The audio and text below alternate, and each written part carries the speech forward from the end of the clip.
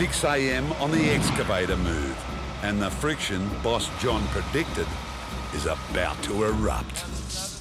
When I heard Wayne was on the job, I thought this is a bit of extra work for the other boys because Wayne doesn't like to get his hands too dirty. On this job, Keith is Wayne's boss. Keith. I've had a few issues with Keith. Unless you're prepared to get your hands dirty, you might as well just go run up and down the highway and cart a fridge van.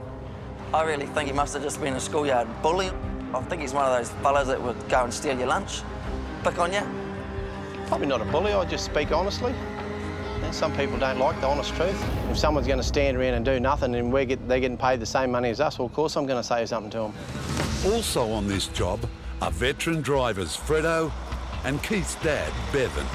All four must pull together if they're to deliver a giant excavator 700 kilometres to a mine site. You're working in remote Western Queensland where the roads are 5.5, 6 metres wide. You're nearly 8 metres wide. We've got narrow bridges to go across with minimal clearance. We've got deadlines to meet. There's 101 things that can go wrong on this move.